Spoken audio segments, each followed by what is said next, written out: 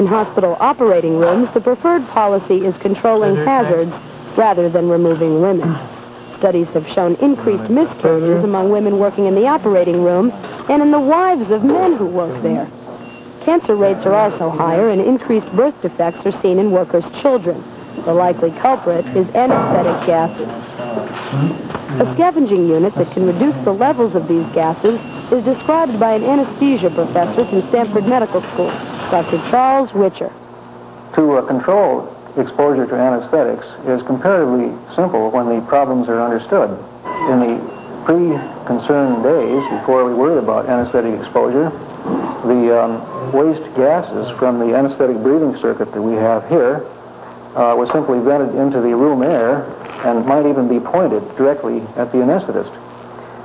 Now we pipe the excess gases out of the room, and this line that you can see here carries the waste to a disposal site at the wall, and from here it's carried to the exhaust duct of the air conditioning system and carried outside where it's diluted by the room air that's present. The problem is the federal government recommends these controls, but it doesn't require them. So many hospitals haven't installed the units, and most hospitals don't even monitor the air to check for gas leaks. Some hospitals still don't inform workers of the hazards. At present, the amount of education that's being carried out on hazards of anesthetic exposure are quite minimal.